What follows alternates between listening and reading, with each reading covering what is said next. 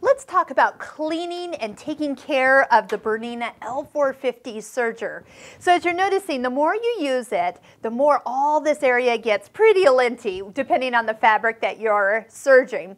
You do notice that first off, the part, this post here that goes up and down through this kind of collar area, that's going to be the part that you really want to keep an eye on.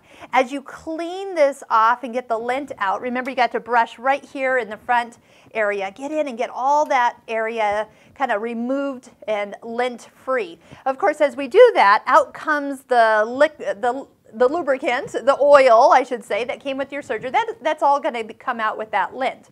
So that means you're in a constant battle of always cleaning and then reapplying the oil back to those parts. So you can just give it a little squeeze in those little areas. Anything that moves on the serger is fair game for a little couple drops after you've really given it a nice brushing. Okay, so here's where the small little screwdriver that came with the serger. Go ahead and loosen these screws from the throat plate. And I'm actually going to do this without unthreading the serger, but it'd be a good idea to unthread it when we do this, because we are going to have a couple loose threads kind of floating around. But I bet we can kind of get that back in there. All right. So yes, unthread it. This might be a good idea to even put some new needles in if it's been a while and you can't remember when the last time it was. Oh, and also unplugging it. It's probably going to be, well, it always tells you in your manual to unplug things, so definitely follow your manual. I'm going to leave mine plugged in so I can see what I'm doing. And then here, this is the throat plate, so we can kind of pull that out. I've got some stitches still on there. That's okay. And I can see that I'm getting some lint down in this area. So one thing that you don't want to do is blow into the serger. You don't want to actually get this lint further in. Definitely skip the canned air. Take the time with the brush or even some of the miniature vacuum attachments that you can actually add to your current vacuum.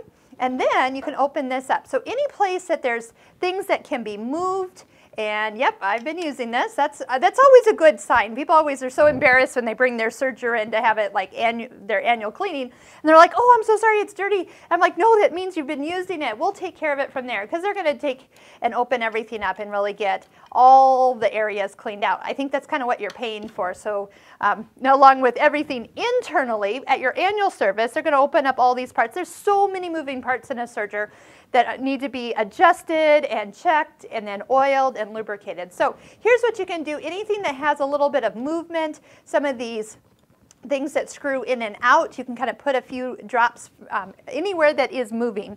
And afterwards, you can go ahead and run the serger, and all those areas will kind of get a little disbursement of that actual oil. So when you go to put everything back together, we'll do our throat plate. We're kind of checking, making, oh yeah, a little bit more on the back side. And clean those off, looking good. Even a Q-tip could be a great place to start too, in getting some of those little nooks and crannies pulled out there. So just go ahead, test out, and of course once I put my screws back in here, I'm going to put my foot on, and then just make sure that everything's really aligned before I step on my foot control, and make sure everything is looking good. My needles are high enough. If you put new needles in, remember the left one is always higher than the right one. And also remember, you do have, after a good year's worth of serging, if you find that your fabric is kind of being not cut as nice and cleanly as it should, just based on the type of fabrics that you're mostly using, remember polyester fabrics like fleeces or tricot, those are going to kind of dull the knife a little faster. So if you have any trouble, remember you've got a spare knife that you can go ahead and replace on your own. And here we go. Here comes my foot. I'm going to just lower the presser foot down on that. And then once again, give myself a little turning, and also that dispersing the oil that I've put in. And then just take a little scrap of fabric. We can kind of give that a little test here, make sure everything got back together and things are running nice and smooth. Your serger's going to thank you. Anytime that you think about you need to clean it, you probably should. And then once a year, take it into your local Bernina store to have its annual cleaning, and it's really going to keep it in top-notch condition for years and years to come.